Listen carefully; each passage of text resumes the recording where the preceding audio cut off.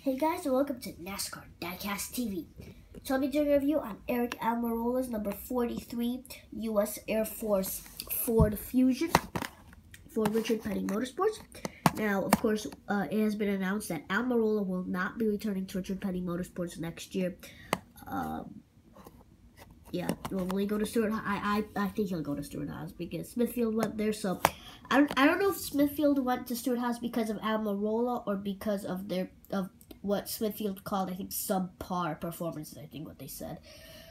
So if they left Richard Petty because of Aric Almirola, then yeah, Almirola probably won't go to the 10. But if they left Richard Petty because of the car and they actually still like Almirola, they just left because of the subpar performances by Richard Petty Motorsports themselves. They like Almirola. They think Almirola has potential, but Richard Petty Motorsports is not a good enough team, but they like Almirola and they want to stay with Almirola. Then Almirola will go to Smithfield. I personally don't know. To me, personally, it sounded like they were not happy with Richard Petty, but we'll have to see if Almirola does go to Stewart Haas. He knows where his plan is. He knows where he's going, and I know Casey Kane and Matt Kenseth, I think they also know who's going to go to the 10 car, and they know it's not them. So, Cole Custer maybe, but he hasn't really performed that much, in my opinion. He doesn't have a win. He might be in the chase, based on points. I think he's in the chase right now. I don't remember off the top of my head, but he doesn't have a win. I know that for sure. You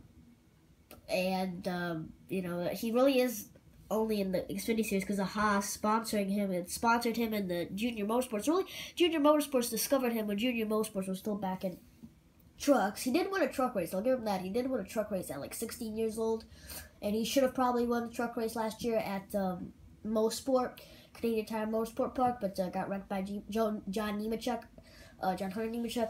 So, but we'll see. We'll see if he performs the rest of the season. Cole Custer does. I personally don't think it's him going up to Cup.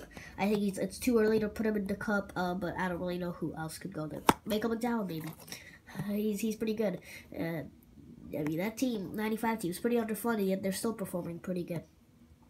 He's actually in front of Almirola in points. Now, to be fair, Almirola did miss a bunch of races, but I think his finishes, if you just, you know, I think his finishes are better than Almirola's. Just like in a whole, if you look at it, even though Almirola has run less races, I think McDowell still has had a better season than Almirola.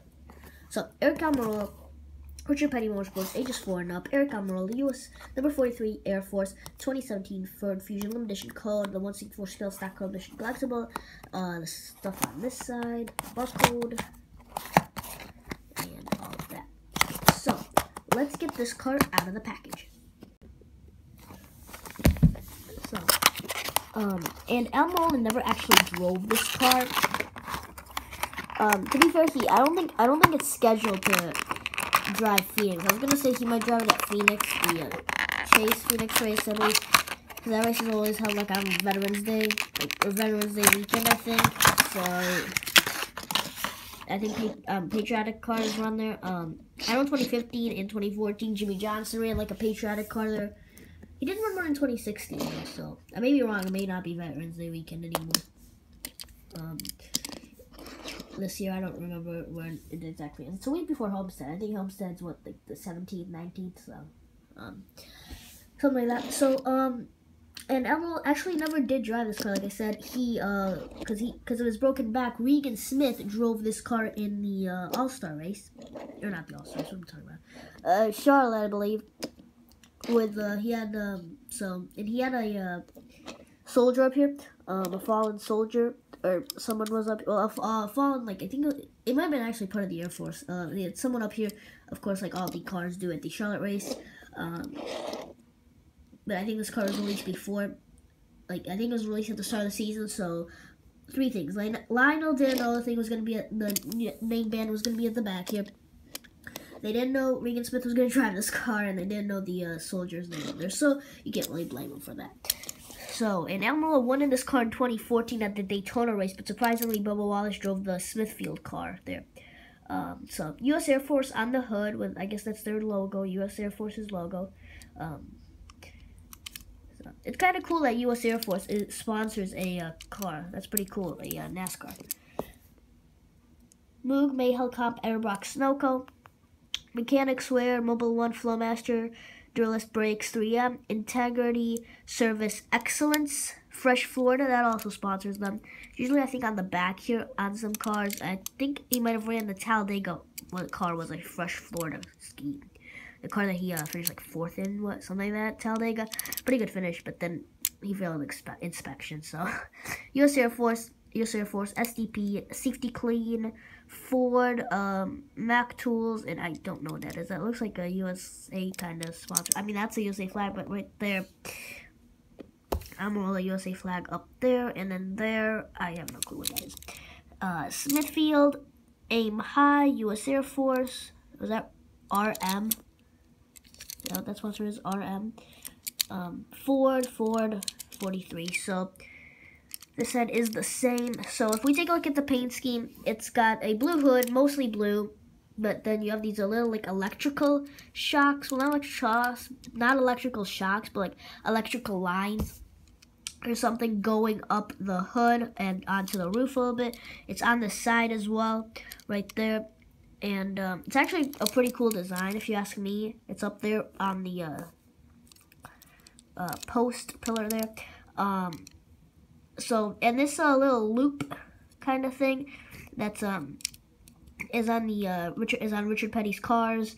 It stays there, but white and blue, and then there's like a shock going from the front tire to the rear tire.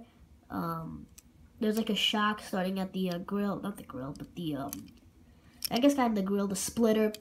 Starting at like the splitter and going to the tire, and then there's another one shock like right there starting at the tire, like I said, going to that tire, and then there's another shock starting at the left tire or the rear tire and going up to the bumper and continues on to the bumper.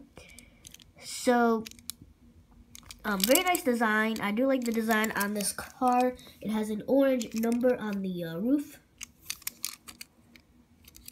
So I don't know why they don't run it at Daytona anymore, unless the U.S. Air Force didn't want to sponsor Bubba Wallace, which I think why Smithfield backed out of the deal, because talks were going that Bubba Wallace was going to be in that 43 car next year, and Smithfield didn't like those talks. They didn't want to sponsor Bubba Wallace, so they pulled out. So that may be they're going with Almirola to 10 because they want to sponsor Aric Almirola and not Bubba Wallace. And since Bubba Wallace is going to be in the 10 car or the 43, they thought that the talks were going on that Bubba Wallace is going to be in the 43. They said no, we don't want to sponsor him. We want to sponsor Aric Almirola. So they left to go to Stewart-Haas. Maybe they made a deal that if Stewart-Haas was going to sign Aric Almirola, they would come to them with sponsorship. And of course, every team, even a big team, needs sponsorships. Plus, that 10 car hasn't had much sponsorship.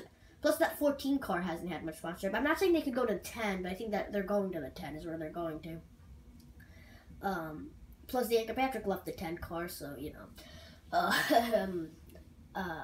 Because Haas pretty much sponsors Boyer for a lot of races, although Boyer does have sponsorship from Mobile One. Haas sponsors Kurt Busch, and then Danica Patrick has a bunch of, like, sponsors, like Aspen Dental, Tax Slayer, Code 3 Associates, I think she was sponsored by her own clothesline at Richmond last week. So they went there and they're gonna sign on as a main sponsor maybe for the 10, and then they're gonna bring Almirola over, and you know, I don't know. Maybe they're gonna split the ride. Maybe what's gonna happen is all those sponsors at the 10 car, Code 3 Associates, Tax Slayer, Aspen Dental, all move over to the 14. So then Haas won't have to worry about the 14, sponsoring the 14. They might only have to sponsor him for like a race or two and can focus on Haas really sponsoring just Kurt Busch and have Smithfield sponsor the 10 car. That might how it play out. That's my prediction. So let me know what yours is down in the comment section below. Let me know what you think about this car. How would you rate it?